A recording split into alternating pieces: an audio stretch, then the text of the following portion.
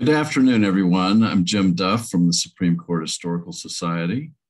We are very happy to welcome you all today to a wonderful lecture we have in store from Professor Randy Barnett and Evan Bernick. They will be joining us shortly, and we will begin our session. And welcome you all there. Thank you very much. For both of us? Yeah, it should sound okay. I mean, you couldn't use the handheld mic while I use the lavalier? They can't both go into the same receiver. Okay. Sorry. All right, do you hear us okay? I'm not hearing you. Hold on a second, say something. Supreme Court Historical Society. It's my honor and pleasure to welcome you today to the virtual conversation delivered by longtime friends of the Society, Randy Barnett and Evan Bernick. While I know there are many of us who would love to have this fine program done in person, we are delighted that we were able to gather the professors virtually to discuss their engaging new book on the origins of the 14th Amendment. Professors Barnett and Bernick are going to talk for about 40 minutes. They will then pause and open the floor to the members of our virtual audience. Should you have a question or comment on their lecture, you can send those via the Q&A feature on your Zoom page. Jim Duff will review your comments and pass them along to our two speakers. About our speakers today, Professor Randy Barnett is the Patrick Hotoon Professor of Constitutional Law at Georgetown University Law Center. He's also the director of the Georgetown Center for the Constitution. He has graced the Society's lectern several times previously, the most recent being in 2018 when he engaged in a conversation with Professor Richard Primus. Along with Professor Primus, Professor Barnett was the inaugural Guggenheim Fellow in Constitution Studies in 2007. Professor Bernick is an assistant professor of law at Northern Illinois University. Previously, he was a visiting professor at Georgetown and the executive director of the Georgetown Center for the Constitution. Before that, he served as a clerk to Judge Diane Sykes of the U.S. Court of Appeals for the Seventh Circuit. From April 2017 until April of 2019, he was a visiting lecturer at Georgetown and a resident fellow of the Center for the Constitution. I'm delighted to welcome these two staunch friends of the Society. And for those of you in the audience, I think you are in for a real treat. Welcome, professors, and the floor is now yours. Thank you for sharing with us today. Well, thank you so much for that wonderful and gracious introduction. Let me just make sure before I say any more that you can hear me okay. I see one person, I see somebody nodding, so I'll take that as a yes. Anyway, it's Evan and my great pleasure to be here to talk about our new book, The Original Meaning of the 14th Amendment, Its Letter and Spirit. The 14th Amendment has to be the most important amendment that most people have never heard of. I actually, as a law professor, was somewhat unaware of how oblivious the general public was to the 14th Amendment until this book was published, and I find that I have to begin every discussion about the book with telling people exactly what the 14th Amendment is.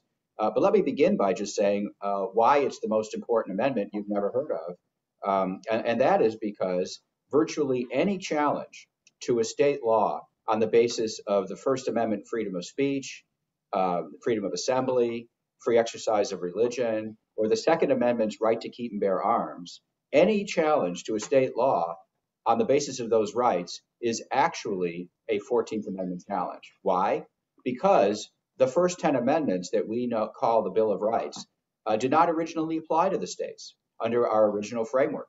And it was the 14th Amendment, as we show in our book, that changed that and made the rights, the fundamental rights that are enumerated in the Constitution, as well as other fundamental privileges or immunities of citizens applicable to the states, both in court, both in federal court, and by empowering Congress to pass civil rights laws to enforce these privileges or immunities when states fail to do so.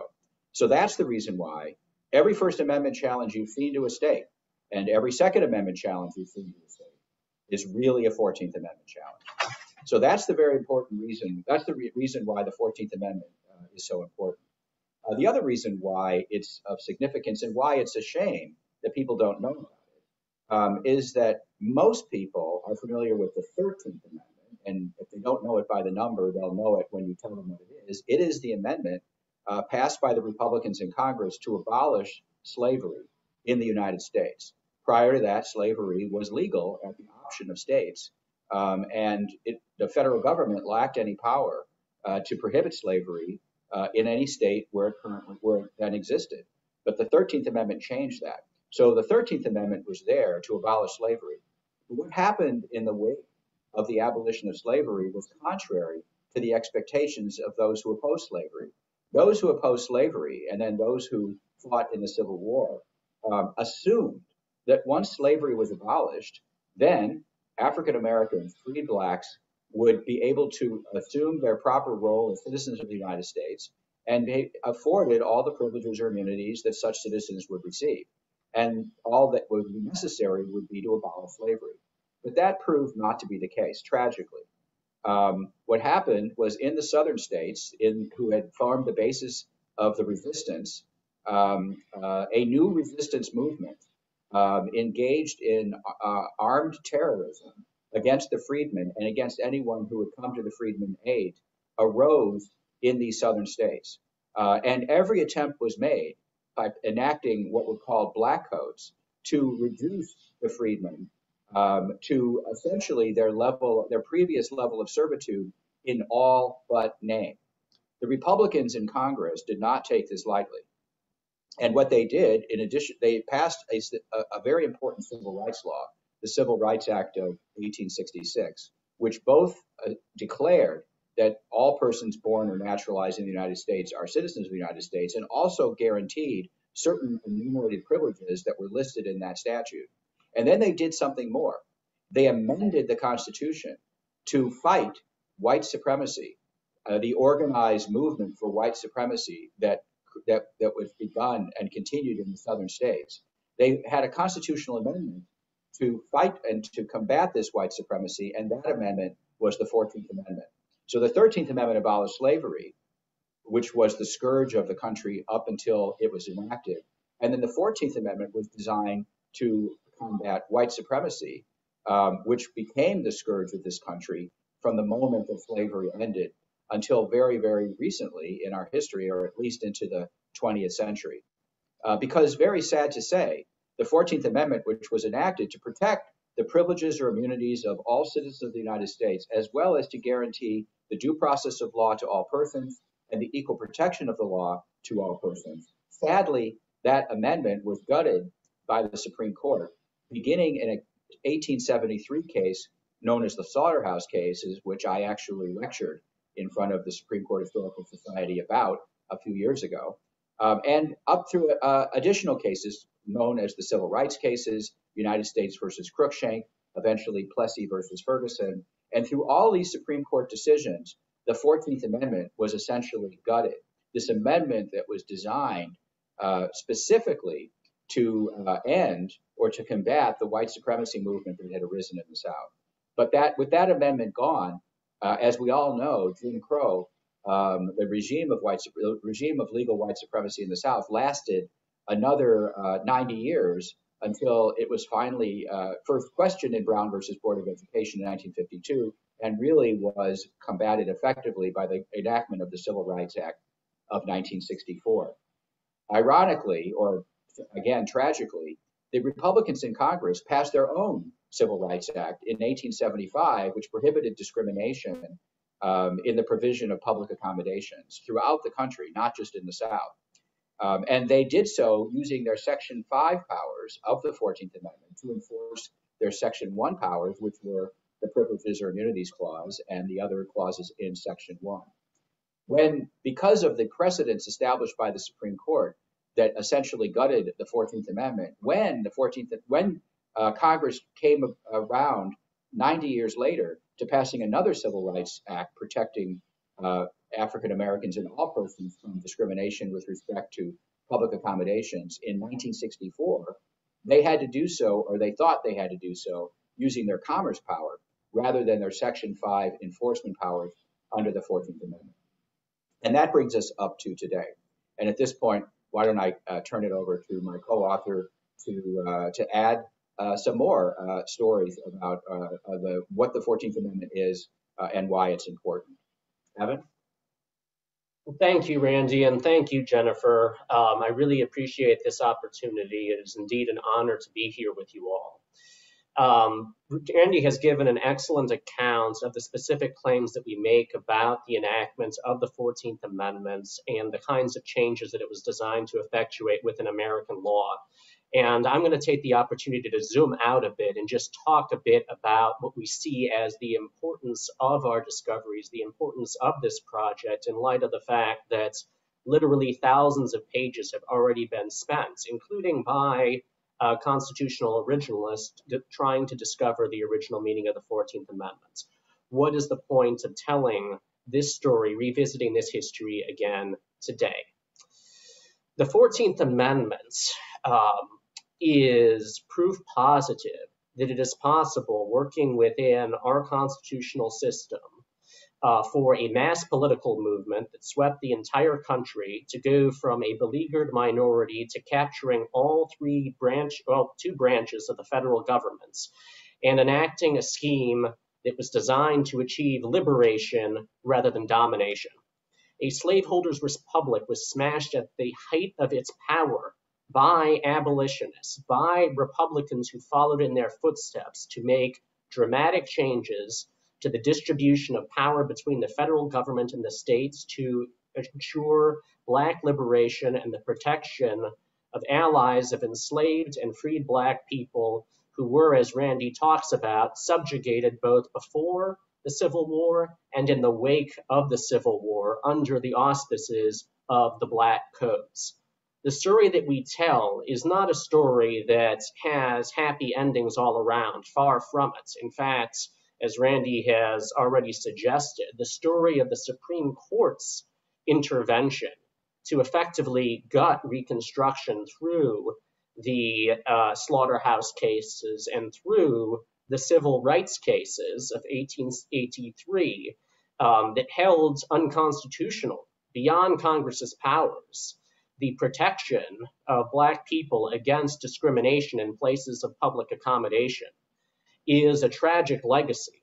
However, there was for several years a brief moment in time when what W.E.B. Du Bois referred to as abolition democracy was effectuated by Congress, by the executive branch, and by non-governmental institutions that sought to protect the physical freedom, the economic freedom, and the political freedom of Black people, and to integrate them, incorporate them into our social order in ways that they had been deliberately excluded from previously.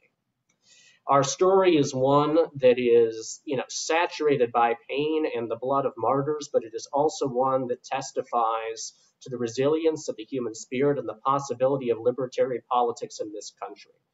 It is one that says that genetics, in the sense of the protections for slavery that were built into the 1788 Constitution, are not destiny in terms of our politics today.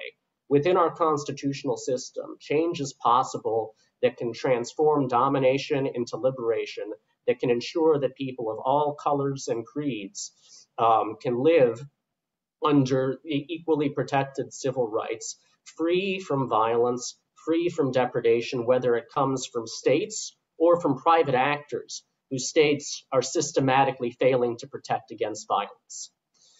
So beyond the specific claims that we make about original meaning, which are distinctive from other originalists and other people who, and the claims of other scholars that have engaged the subject, we're making a larger argument about the possibility of liberatory politics in America.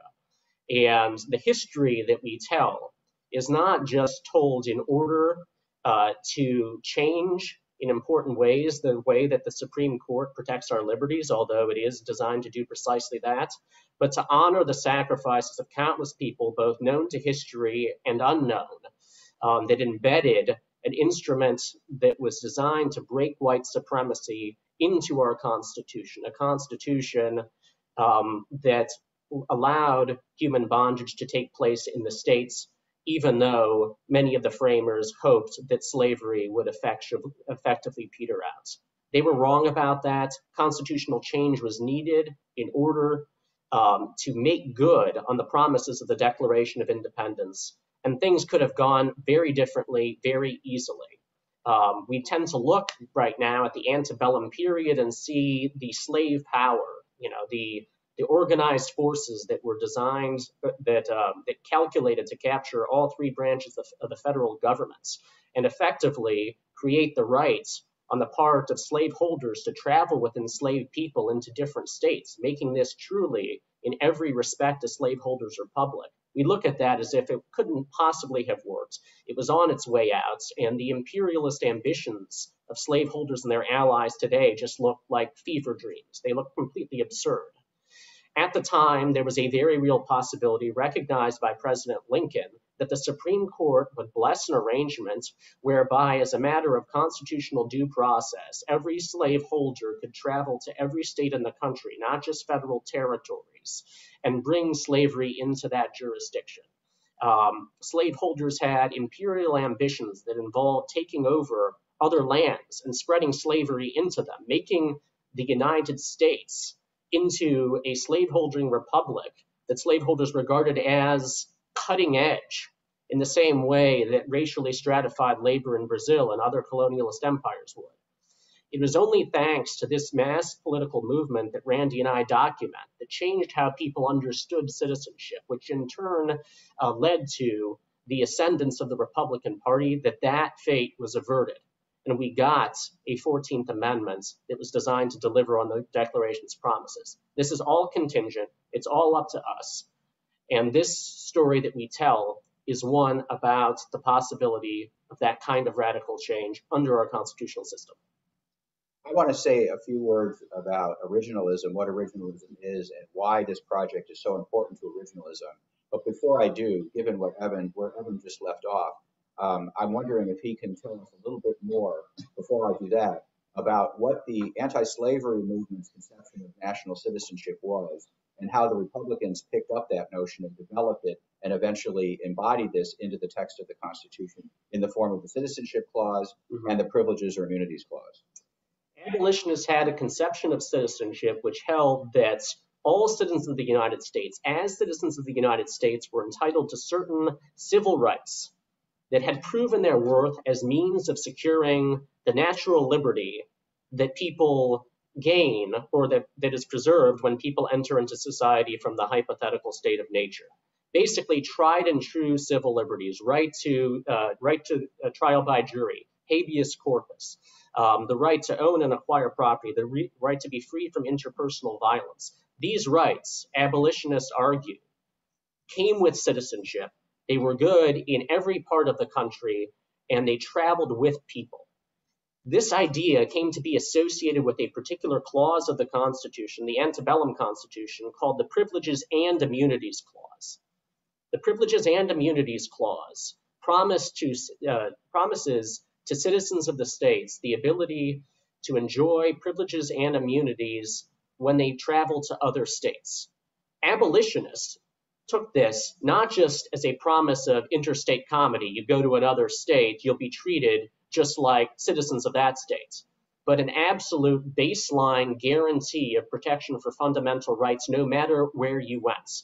And the importance of that kind of national citizenship only became heightened as slaveholders became more committed to ensuring that their property, as they understood it, was protected absolutely everywhere, and people who spoke out, who denied human bondage, denied that the Declaration tolerated it, denied even that the antebellum Constitution tolerated it.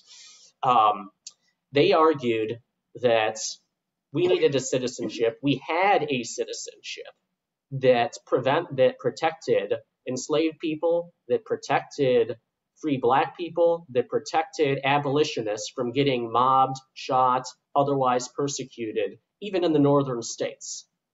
It was aspirational in certain regards. Certainly, that kind of freedom was not consistently enjoyed in the South at all. But that aspiration was one that the Republican Party eventually took up and said, look, we are going to embed what we believe that the Constitution always did explicitly in the Constitution. We are going to say, beyond any doubts, beyond the whims of any future Congress, that every citizen of the United States, everyone who is born or naturalized as a citizen of the United States, enjoys certain fundamental rights that go with them, that cannot be taken away by any states, that are central to their natural liberty and also to their civic equality. The Privileges or Immunities Clause, we argue, Randy and I, doesn't just guarantee a baseline of fundamental rights, including some that are enumerated in the Constitution and some are not. It protects people against arbitrary discrimination with respect to their enjoyment of those rights. It's not enough just that everybody has them. If a state is arbitrarily making distinctions between people, that offends the Privileges or Immunities Clause. So let me just say what the Privileges or Immunities Clause says. It says, no state shall make or enforce any law which shall abridge the privileges or immunities of citizens of the United States. Let me say that again because it sounds like it would be really important. No state shall make or enforce any law which shall abridge the privileges or immunities of citizens of the United States. And yet, from 1868 and to this day, that clause has been rendered a non-entity, a nullity. Nobody can go into court today and expect to win a cause of action by asserting the Privileges or Immunities Clause because of the slaughterhouse cases in 1873. The clause has only made 2 appearances in the Supreme Court in a favorable way since then. This is the most important clause. It is the heart of Section 1 of the 14th Amendment. And it's the original meaning of this clause, plus the original meaning of the due process of law clauses and the equal protection of law clauses that follow that we attempt to establish in our book. So maybe at this point I could talk a little bit about originalism. If you're finished with what you were saying about citizenship. I'm absolutely finished. Go ahead. Okay. So we are both originalists. Many of you are aware of originalism. Many of you may have some preconceptions about what originalism is. Let me give you a one-sentence definition of what originalism is. It is the proposition that the meaning of the Constitution should remain the same until it's properly changed by amendment. That's all that originalism is. The meaning of the Constitution should remain the same until it's properly changed by amendment. In this case, the meaning of the Constitution was properly changed by the 14th Amendment. So then the question is, what is the original meaning of that amendment? Now, one of the reasons why originalism is held or is viewed skeptically by many is because it had made an appearance of a sort in Brown versus Board of Education, when the Supreme Court asked the parties to brief what might sound like originalism. And that specifically what they asked the parties to brief was whether the framers of the 14th Amendment would have expected that amendment to have abolished discrimination with respect to public schools. In other words, what was the original intended expectation or the original expected application? What was the original expectations of the people that wrote and ratified the Constitution with respect to public schools? And the historians that they were asked to brief this question came back with their opinion about this, which the Supreme Court took to be, in its words, in the words of Chief Justice Warren, inconclusive. Well, people have taken inconclusive actually to mean not so good for originalism, because the argument was that most people didn't expect the 14th Amendment would lead to the desegregation or justify the desegregation of schools.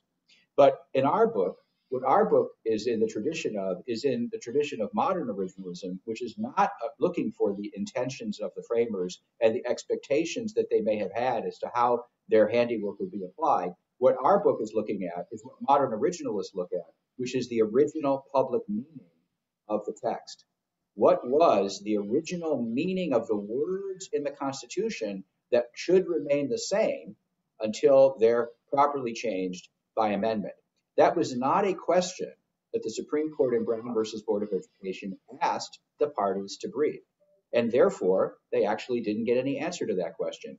Nowhere in Brown versus Board of Education or in any of the briefs to the court in Brown versus Board of Education was anyone asked what was the original meaning of the privileges or immunities of citizens of the United States.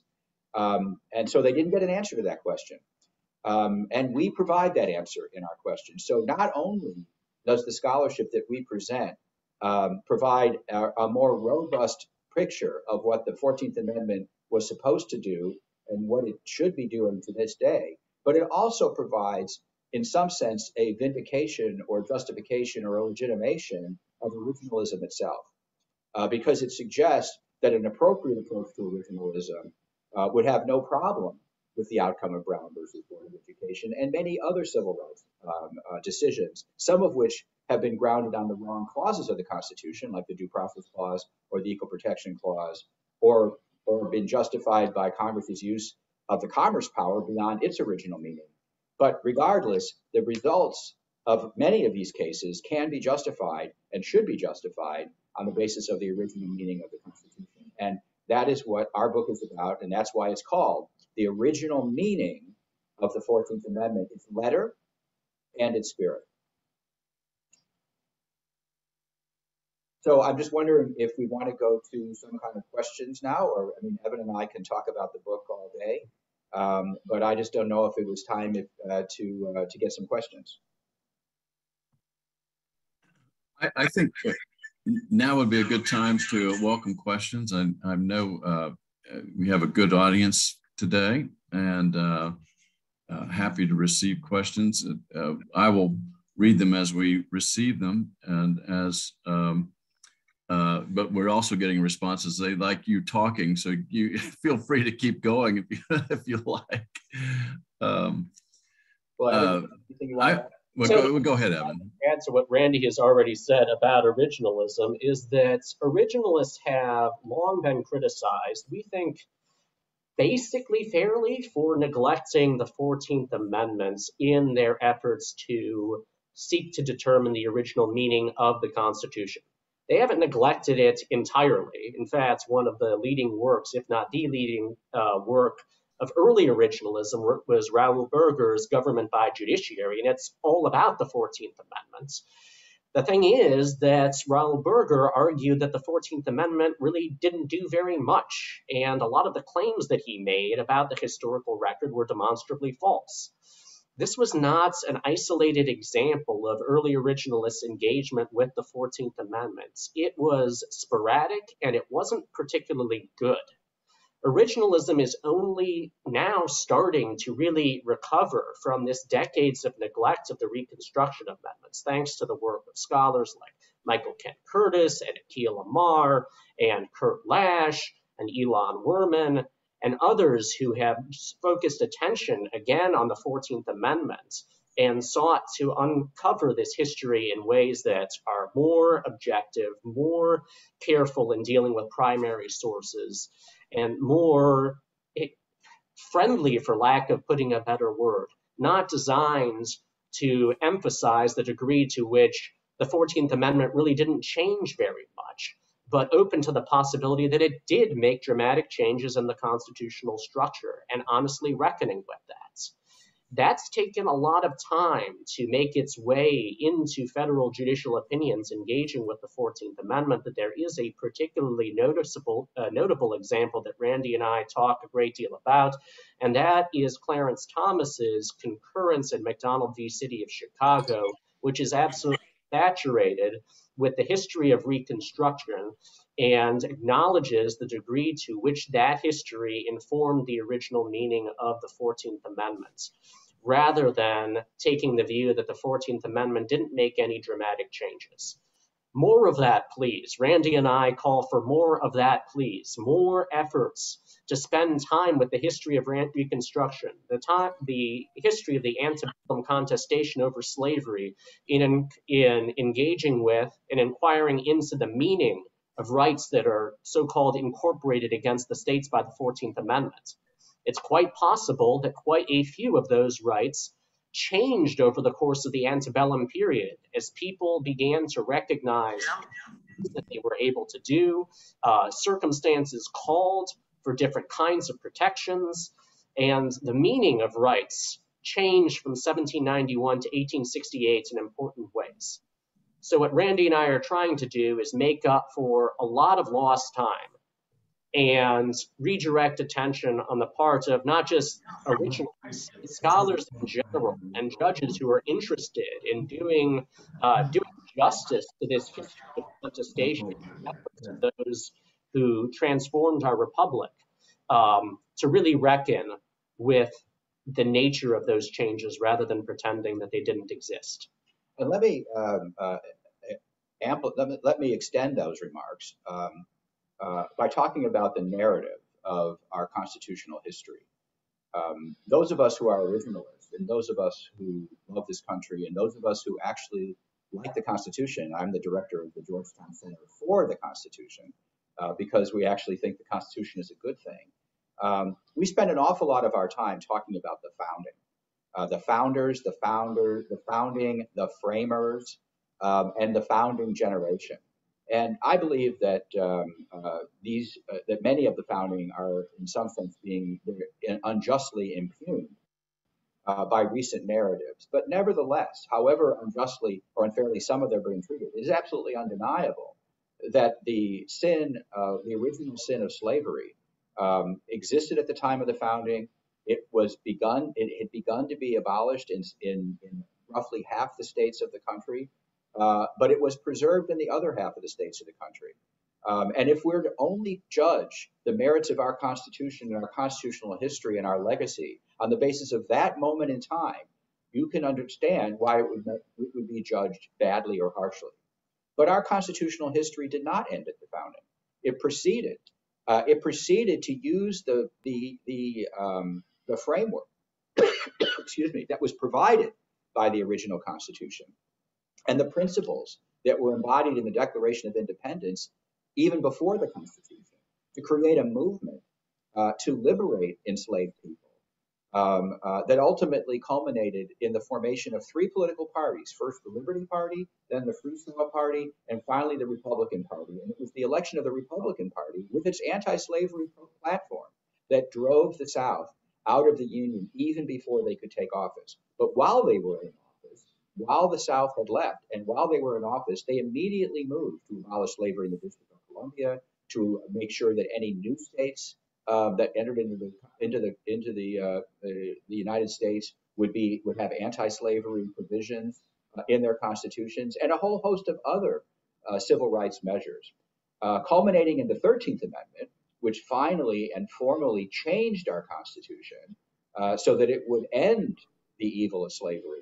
But then also the 14th Amendment, which was specifically designed to deal with the organized terrorist white supremacist movement that arose in this country and which dogged this country for almost another 100 years thereafter. In other words, our constitutional history did not begin and end at the founding. It proceeded on. And if you take the whole of our constitutional history, you're going to find it not one of complete and total triumph, but certainly it's a history of progress, substantial and significant progress, both in the letter of our written Constitution and then eventually, at long last, in our actual legal practices under the letter of the Constitution. Thank you both very much. And then we could listen to more lecture all day. In my opinion, we are getting a lot of questions, and I want to get to some of those for you, for our listeners. How would searching for the original understanding of the terms affect the Commerce Clause power? Is that approach consistent with Gibbons versus Ogden? Well, our book is not about the Commerce Clause. So I've written quite a bit about the Commerce Clause. And I've written quite a bit about the original meaning of the Commerce Clause. And there really is no doubt that navigation was included within the powers of Congress, either because navigation was part of the original meaning of commerce, or because the regulation of navigation was so closely related to interstate commerce and international commerce that that power was considered to be incidental and therefore necessary and proper to the regulation of commerce. But on either account, Gibbons versus Ogden is not a problematic case for the original meaning of the commerce power. We don't discuss this at all in this book, but the implications of our book is that an overexpanded interpretation of the commerce power, which is oftentimes justified as necessary to provide Congress with power to protect civil rights, is not necessary to provide Congress with power to protect civil rights. Why? Because there are at least two civil rights amendments in the Constitution, the 13th Amendment and the 14th Amendment. And both of those contain separate enumerated powers in Congress to enforce the civil rights of all American citizens and to protect all persons in the United States from having their life, liberty, or property taken away from them without the due process of law. Really, the most vivid example of this is the litigation strategy, or the constitutional strategy that was taken by advocates of the Civil Rights Act of 1964 in recognition of how the Supreme Court had interpreted the 14th Amendment. So let's break that down.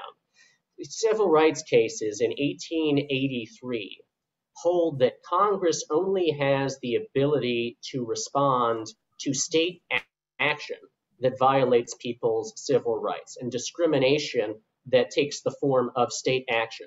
Therefore, the case holds places of public accommodation, discrimination in places of public accommodation, Congress can't reach that kind of discrimination. So there was an internal debate recognizing that constitutional challenges would come to the Civil Rights Act of 1964 as to how to frame this piece of legislation. Frame it as a means of enforcing the 14th Amendment, and you risk invalidation because you have this precedent that says you can't reach that with this. You need some different tool. And lo and behold, the Supreme Court had in prior decades interpreted the Commerce Clause to provide exactly the requisite all-encompassing power that was needed in order to secure the constitutionality of the Civil Rights Act of 1964. But even proponents of the Civil Rights Act of 1964 were internally divided because they recognized that this wasn't really fundamentally about commerce. This was about racial discrimination and the evils thereof. And in order to, truly do justice, constitutional justice to what was going on here, we ought to recognize that this was an effort ultimately to enforce the 14th Amendment, its full promise, not the redacted version that the Supreme Court gave us by saying that Congress's Section 5 powers can't reach private action. So we don't get to in our view, what you end up with is a Congress that demonstrably has much more power to reach not only state action, but even under certain circumstances, state inaction than existed at the founding. But we argue that this isn't an abandonment of federalism. It is a recalibrating of it in recognition of the fact that the balance between federal and state power was recognized to be off to the point where we had a literal war in order to recalibrate it. So things have changed dramatically. We acknowledge that. This next question, I'll just go down in order. And what I'm thinking, we're getting a lot of questions and a lot of interaction here, which is wonderful.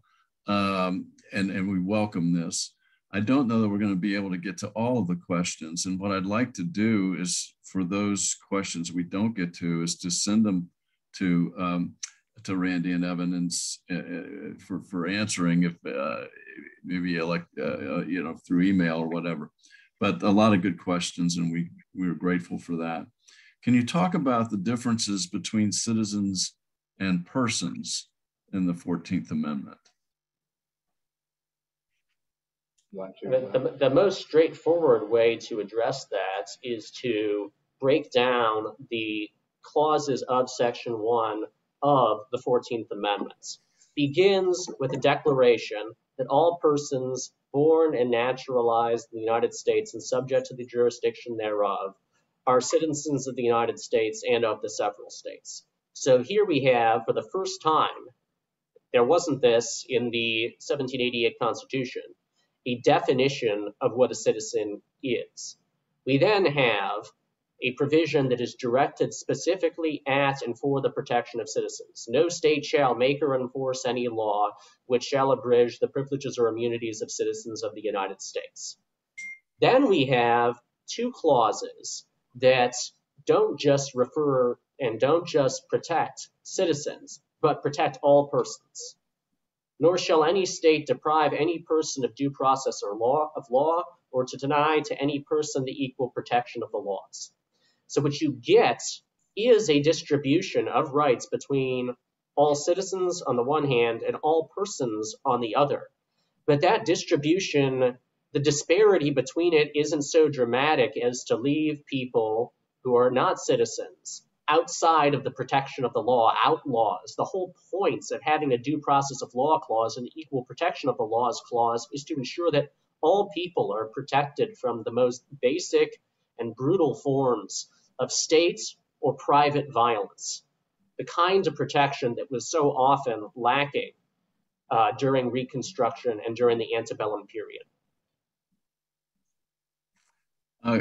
There's a request to talk more about the slaughterhouse cases. If we can, I know, Randy, you've given an entire lecture on that. So maybe just briefly summarize those, because there are a couple other questions I really would like to get to during this program. And then, as I say, we'll send you the other questions that we don't get to for perhaps a follow-up later.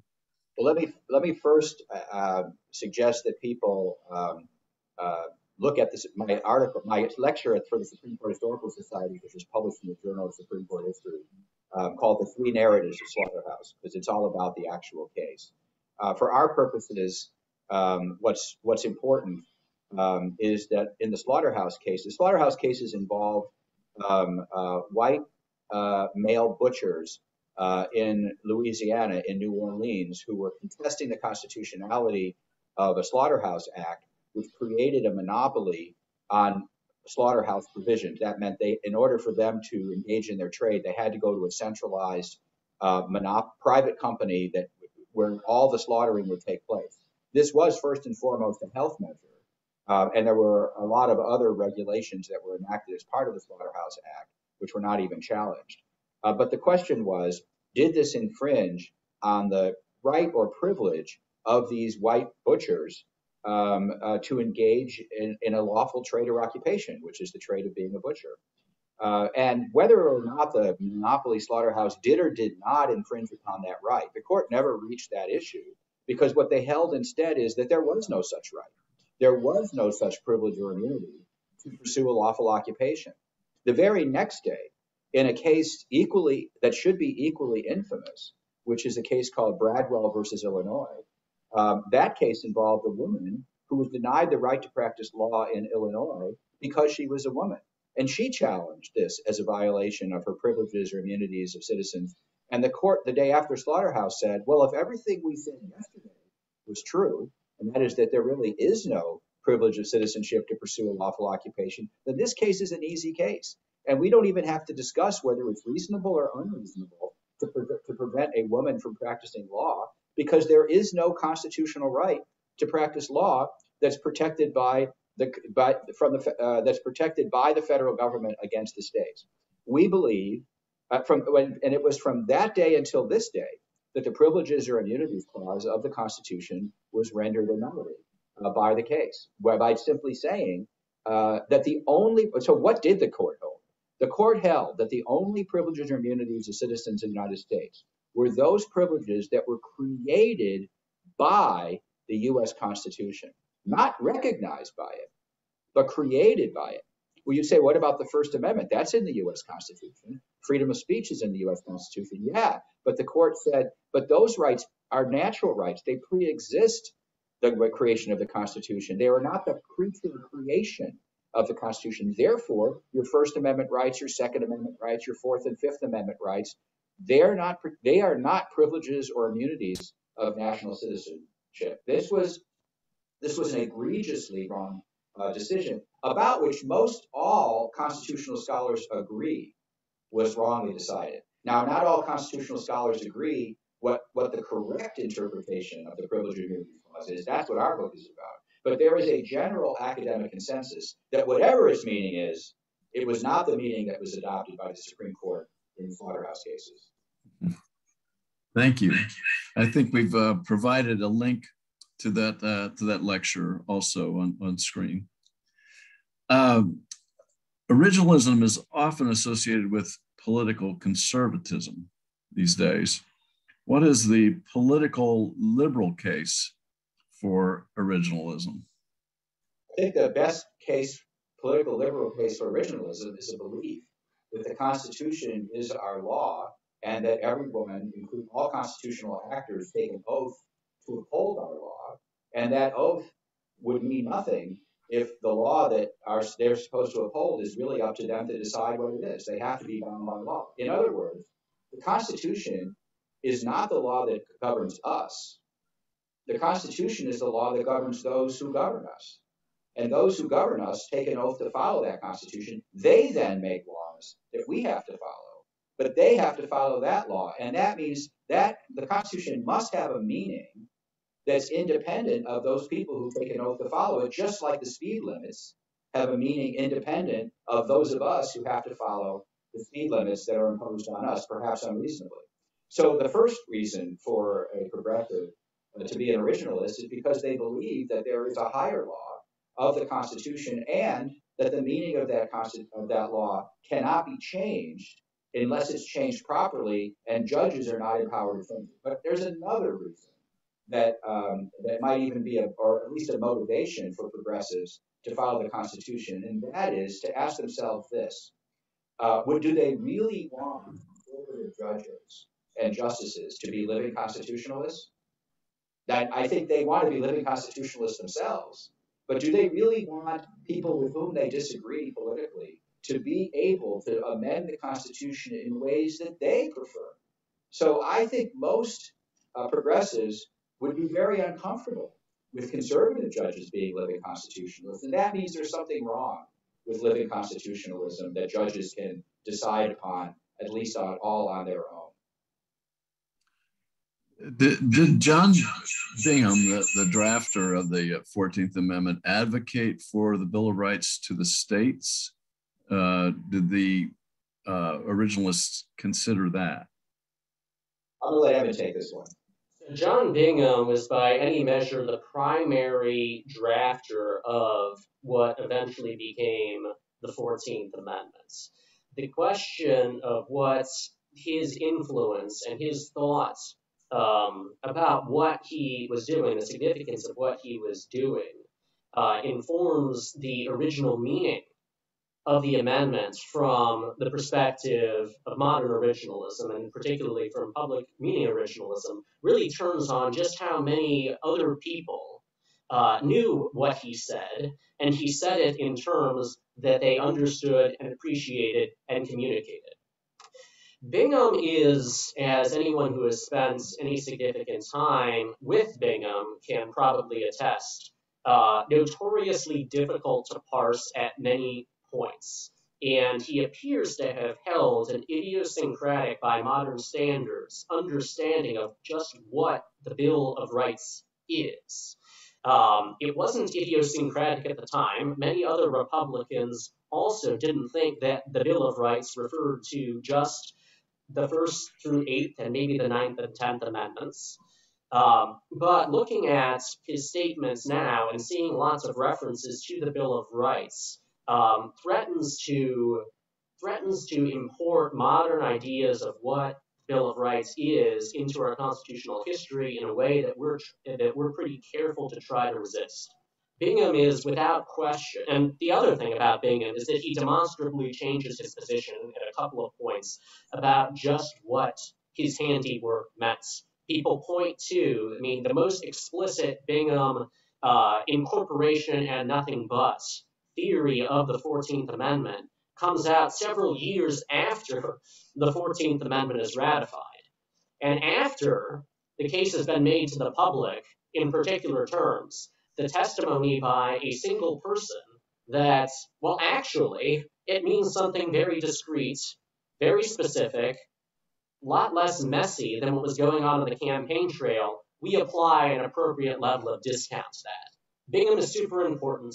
The Bill of Rights are, or the provisions of the Bill of Rights are applied to the states, but that's not all that states are forbidden to violate. Do you provide a definition of public accommodation in the book? I think we do. Do we? We do not. We do discuss the history of the regulation of common carriers and the existence of and the law governing and politics governing the treatment of monopolistic or quasi-monopolistic entities, and make some comments about the scope of those concepts in ways that bear upon contemporary questions.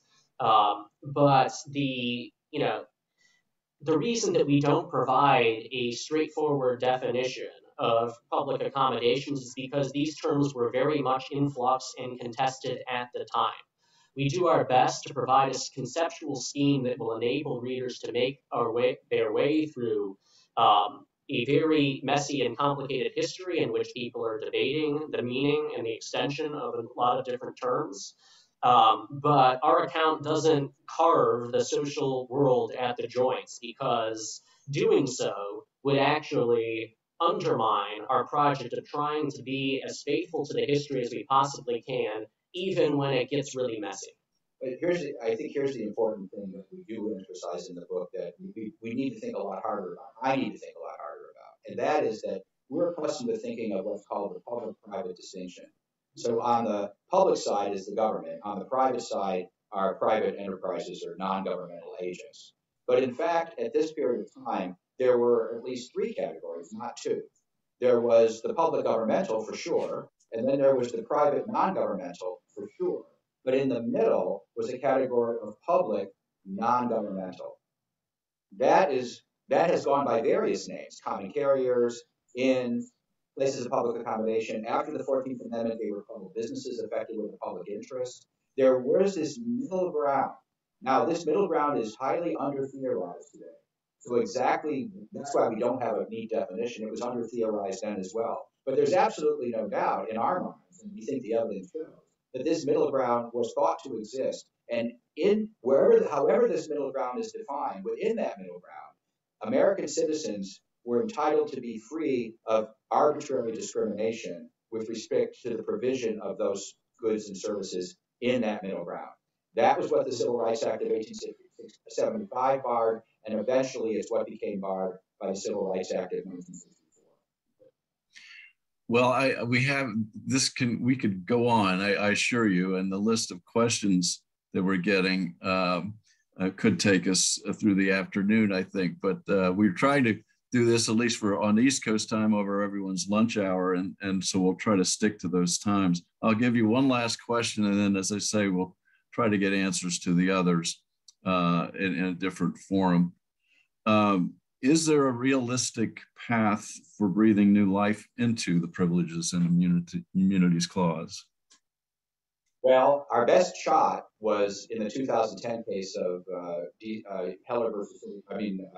McDonald versus City of Chicago, when there was the right to keep and bear arms. And at that point, only one justice, Justice Thomas, based his vote entirely on the original meaning of the Privileges and Immunities Clause, and the 8 other justices, 4 progressives and 4 conservatives, refused to do that. That was our best shot. We had another shot with the Excessive Fines Clause that was found to be incorporated by the court into the Due Process Clause in the Hibbs case last term or the term before. And that was another opportunity that could have been used. We're running out of opportunities. Here's the thing. I think the Privileged Immunities Clause is never going to be revived until justices and judges are convinced that it has a definitive enough meaning to be put into effect without opening the Pandora's box of unlimited judicial governance and judicial supremacy over the whole country. That judges will not be simply making up whatever rights they think are important and claiming those are privileges or immunities of citizenship. In other words, until people are convinced there is a definitive original meaning of the Privileges or Immunities Clause, it stands no chance of being revived. This is what we hope to have accomplished in our book. There's not that much you can accomplish in a book, but one of the things we hope you can accomplish in the book is establishing to the satisfaction of legal thinkers, both professors and judges, that the Privileges or Immunities Clause and the rest of the 14th Amendment has a definitive original meaning that is not overly threatening to popular governance and the idea of democratic governance in the United States. Judge Robert Bork described the Privileges or Immunities Clause as an ink blot. Justice Antonin Scalia described it as a Pandora's box. Our book is dedicated to the proposition that it is neither. It is neither unknown, and we should be a lot less scared of it than the late Justice Scalia was, and many conservatives are, because they are concerned that it will just invite judges to make up rights willy-nilly. The fabric of our law that's been developed under the auspices of the Due Process of Law Clause is, in many respects, exactly what you would get out of the Privileges or Immunities Clause. There are some things that are missing. They are important, and our framework provides a roadmap to anybody who wants to use it to make our way back to the initial promise of the 14th Amendment's most pivotal clause. Well, thank you both very much. And I particularly want to thank you and add to your own summary of what this book seeks to accomplish. And what I think you've done at the outset, and it's clear, I think, with the book too, is to illuminate for the public the proper mechanisms that exist under our Constitution for amendment and change. And our constitutional framework provides opportunities through amendment for change for the better.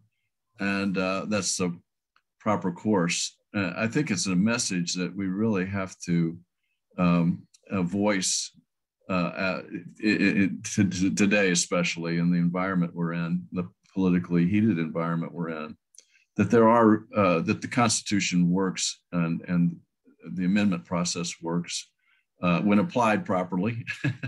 So thank you both very much for that. I want to hold up your book to tell everyone about it. It's the signed copies of the book are available from the Society's gift shop. It's the original meaning of the 14th Amendment. It's letter and spirit, Randy Barnett, Evan Bernick. We're very grateful for your joining us today. And these sessions have become very popular, and we're happy for that. We have 2 more events scheduled for 2021. Next Wednesday, November 17th, we are hosting, along with the Georgetown Center for the Constitution and Professor Barnett, a lecture on Governor Morris by Dean Bill Traynor. And it is our first in-person event since the pandemic began. There's also a live stream option for that one. We want to encourage you to visit the Society's website at www.supremecourthistory.org for more details and to register for either option.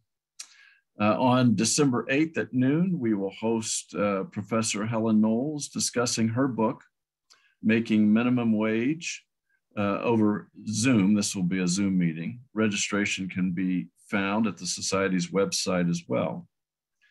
And I want to remind our listeners that our survey will go out later this evening to everyone who registered in advance. Please do respond to it. We want to make these programs as rich and accessible to as many people as possible.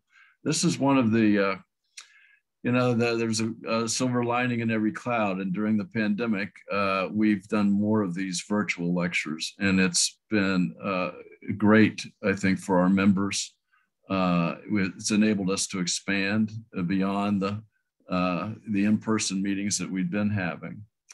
And so we plan to continue to do that in the future, even after the pandemic subsides. Thank you all very much for joining us today. Thank you both, Randy and Evan, for an enlightening discussion. Thanks for having us. Thank you, Jim. We are adjourned.